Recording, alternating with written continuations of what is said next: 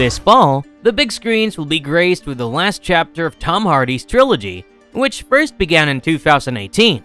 Picking up where the story was left off in Let There Be Carnage, Eddie Brock and his symbiote buddy Venom are two fugitives on the run. The new trailer for the third movie, Venom: The Last Dance, teases what these two will get up to after their odd couple vacation. Audiences were mind-blown by the post-credits scene of the second film. Effects of the spell cast by Doctor Strange caused Venom to jump realities from the Sonyverse straight into the MCU. But that was 2 years ago. Now, Detective Mulligan is the host of a new symbiote, which will be introduced in the films. In this marvelous video, we're going to talk about this symbiote named Toxin. How does he compare to Carnage and Venom? Do they share any weaknesses? Let's find out. Before we go into our explanation, we have a very small request. If you like our content, please support us by subscribing to our channel. This is a small click for you, but for us, it means a lot. Thank you. Let's begin. As long as Venom lives, everyone, everything will end. Venom 3 teases exciting new villain and symbiote. In Venom's universe, the symbiotes were inorganic extraterrestrials created from something we know as the Living Abyss. Their creator was the eldritch god, Null, who made the symbiotes at the beginning of the universe. Venom claimed that his species is a benevolent one, but the trait of each symbiote changed depending on the host. For instance, when the spawn of Venom bonded with sociopathic serial killer Cletus Cassidy, we got Carnage. Carnage was brutally murderous and bloodthirsty, an attribute absorbed from his host. In the second film, Venom: Let There Be Carnage, Eddie Brock and Venom managed to defeat the psycho killer Cassidy and his symbiote, Carnage. The two saved the day and were on the run as fugitives. However, the post-credits scene for this film is referenced in the latest trailer for The Last Dance. As Eddie lay in a hotel room watching TV, Venom asked if he wished to glimpse into their symbiote world. Venom began explaining the otherworldly history of his race, a tiny bit of knowledge that would have made Eddie's tiny little brain explode. Just then, the lights in the room started to flicker, and everything began to glow. Minutes later, the entire room had changed, and it wasn't Venom's doing. The TV screen showed J. Jonah Jameson reporting on Peter Parker being the real Spider-Man, Tom Holland's Spider-Man. Venom seemed eager to meet the masked vigilante. In the post-credits scene of Spider-Man: No Way Home, a piece of the Venom symbiote gets left behind in this universe. Does this mean that Spider-Man and Venom will face each other sooner than we think? The trailer of The Last Dance says otherwise, as this chunk of the symbiote is captured by Chiwetel Ejiofor's character, who works for a mysterious government organization. It is believed that he's returning for the role of Baron Mordo. The trailer also teases a potential symbiote invasion now that Venom knows that the inhabitants of his homeworld are aware of his presence on Earth. It also depicts a super shady government facility that housed multiple symbiotes in containment units. Juno Temple is playing the character named Dr. Payne in this movie. But we beg the question, will the movie also give us a glimpse of her Scream symbiote? A good chunk of the third movie might show Eddie and Venom fleeing from the military through the desert. But as we saw in the trailer, there is a major sequence set in Sin City. Here, Eddie and Venom waltz with Mrs. Chen. Confusingly, Rhys Ifans also makes an appearance. He had previously played Dr. Curtis Connor, aka the Lizard, in The Amazing Spider-Man. We are yet to know what his role is in this movie. Venom will confront a symbiote-killing monster, which could be the film's version of Grendel, a monster sent by Null. Or it could be one of the Xenophage, an alien species who love Clinter host brains. The most exciting of all is the setting up of Patrick Mulligan's symbiote. The mysterious science facility is shown to have captured Mulligan, who was already bonded with the symbiote, Toxin. Toxin is the deadly offspring of Venom and Carnage. Even with Mulligan fighting against the Bond, Toxin will end up being one of the critical antagonists, if not the anti-hero in the movie. We wonder how it will end, with the film's tagline hardly reassuring us, "Till death do they part." But who's gonna die for good? Who is Venom: The Last Dance's Toxin? In the 2004 comic series, Venom vs. Carnage Volume 1, Issue Number 1, Toxin was conceived. His story began with Venom and Carnage locked in a fierce battle. Carnage seemed to be in denial about an upcoming event. Carnage was the 999th symbiote in his lineage, and the 1000th one was about to be born. But Carnage planned to do everything in his power to stop this from happening. He chucked Venom into the Hudson River and began burying himself deep underground in an attempt to bury his unborn offspring within him. Meanwhile, Felicia Hardy was attending an art exhibit. The power going out was followed by a booming explosion. Officer Patrick Mulligan arrived on the scene with his partner. Mulligan was considered to be one of the finest police officers in New York City. He excelled on his work, and as a family man with a beautiful wife who had a baby on the way. In the middle of the crater caused by the explosion lay Cletus Cassidy, with Carnage barely bonded onto him.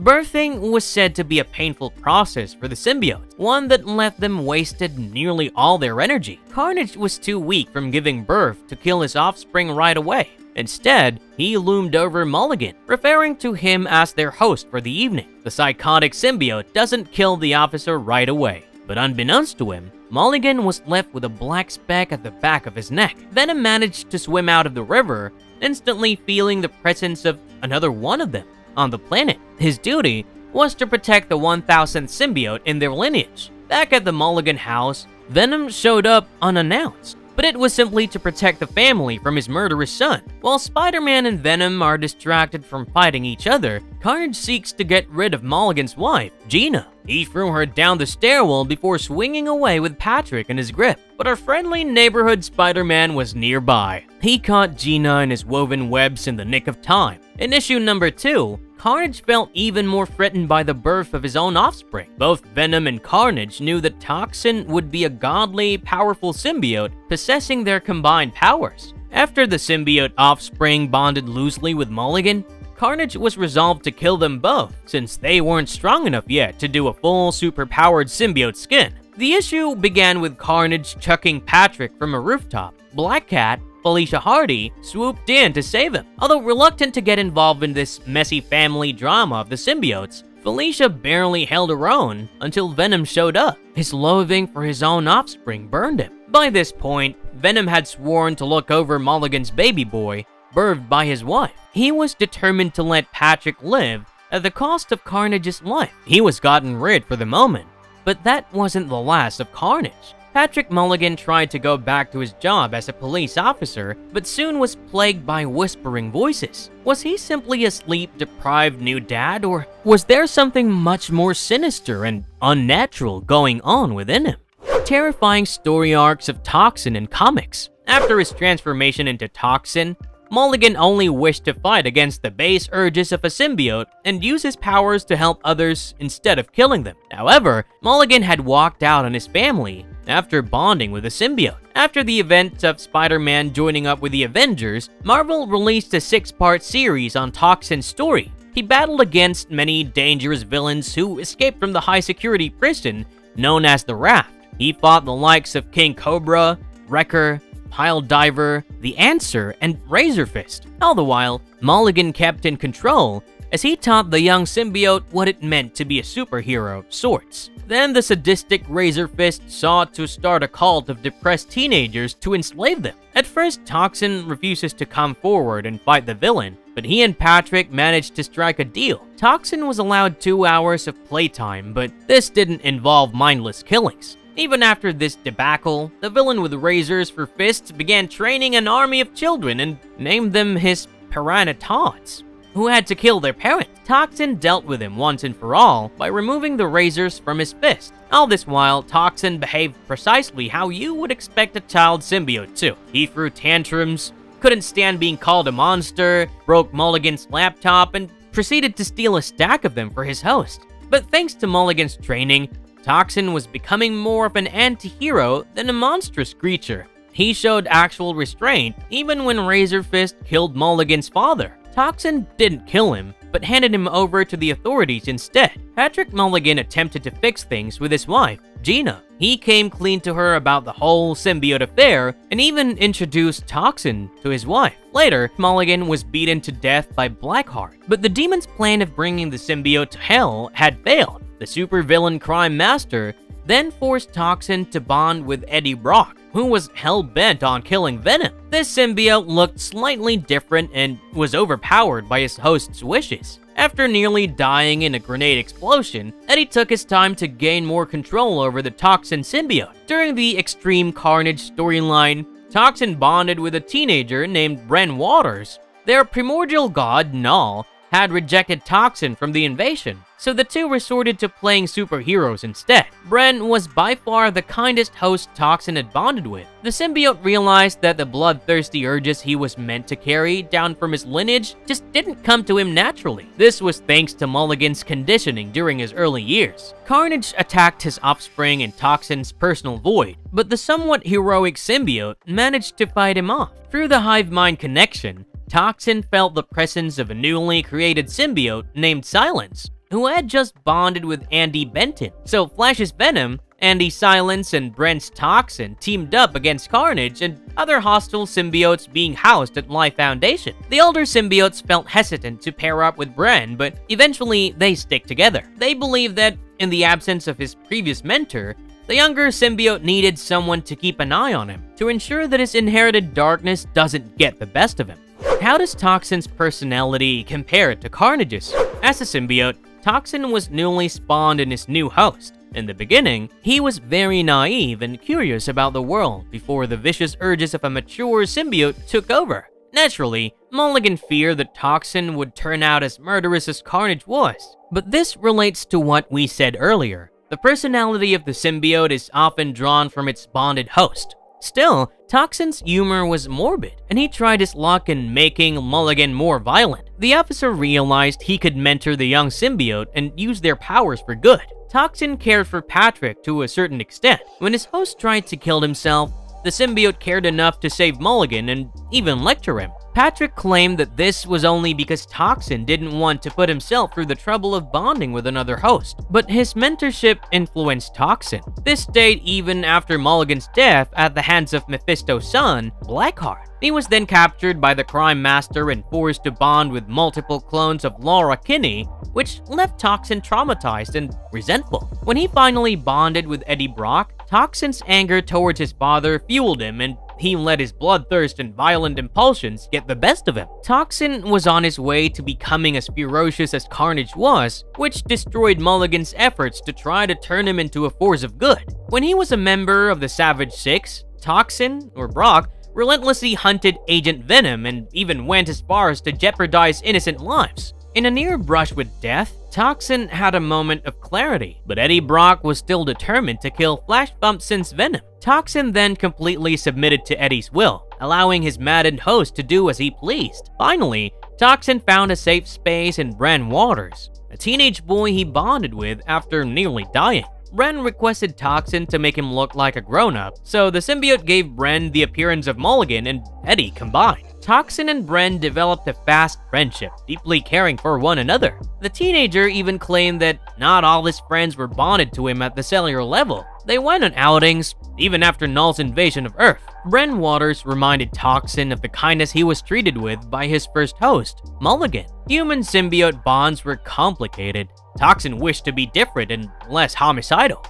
What powers and abilities does Toxin possess? Toxin possesses the same powers as his father Carnage and grandfather Venom. In appearance, when he was bonded to Mulligan, Toxin looked like a Spider-Man on drugs, with the same red and blue coloring and a slender frame. But when Toxin got progressively angry, he would grow larger and stronger. He would even grow fangs and claws in this state. While being bonded to Eddie Brock, the symbiote was massive in size and an aggressive red in color. His bonding with Bren Waters looks like the perfect combination of both Mulligan and Brock. As an otherworldly symbiote, Toxin possesses superhuman strength, speed, stamina, agility, reflexes, and durability. He is more resistant to injury compared to any of his predecessors and counterparts. While bonded with Eddie Brock, Toxin could easily withstand high-caliber bullets, blunt impact forces, and powerful energy blasts, to name a few.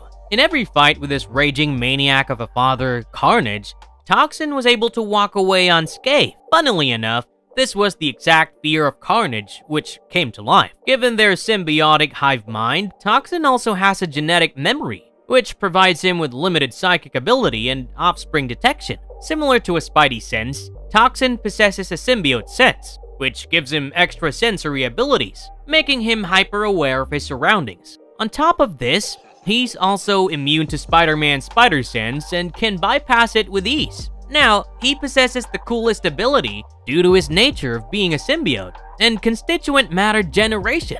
He utilizes the same gooey substance that he's made up of as black constituent matter. This is endless uses. Toxin is often seen using tentacles and even turning this matter into spikes, blades, axes, and shields, amongst other things. The list of powers as one of the most powerful symbiotes would never end. Toxin can also regenerate and heal his injured host at accelerated speeds. He possesses the powers of camouflage and wall crawling. He can even produce webs and poisonous fangs. Lastly, all he needs is a whiff of any creature or human to track them down, like a bloodhound.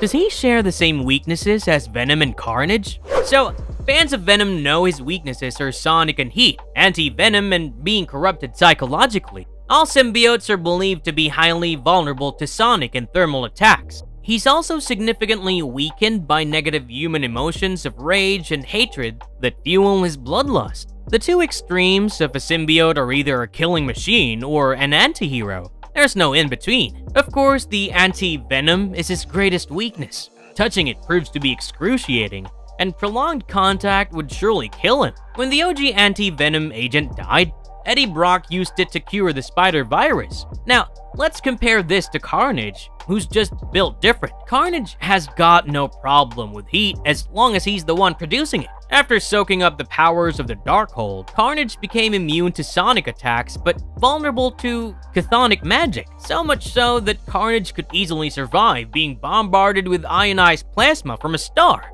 While he's okay against sonic attacks and heat attacks, Carnage still recoils from anti-venom. After messing with a Grendel symbiote dragon, Carnage also gained a weakness with electricity. Being a kid and grandkid of both these symbiotes, Toxin is bound to share their weaknesses. Mulligan symbiote is also vulnerable to fire, high-pitched sounds, and symbiote inhibitor drugs. But the combined traits of his lineage might make him a little more resistant than the previous symbiotes. If his powers and abilities have been enhanced due to genetic structure, we're sure that some of Carnage's impressive resilience was also inherited by his offspring. The only difference is that Toxin, when bonded with the right host, uses these abilities and even weaknesses to their full potential for some greater good outside of himself. Jesus Christ!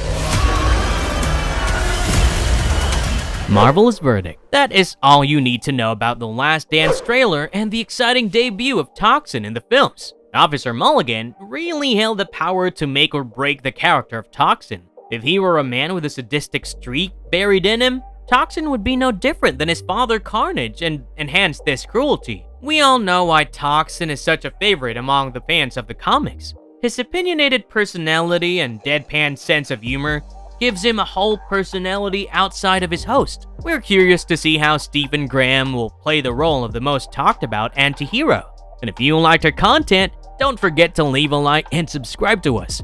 If you haven't already, have a good one and be safe. Thanks everyone.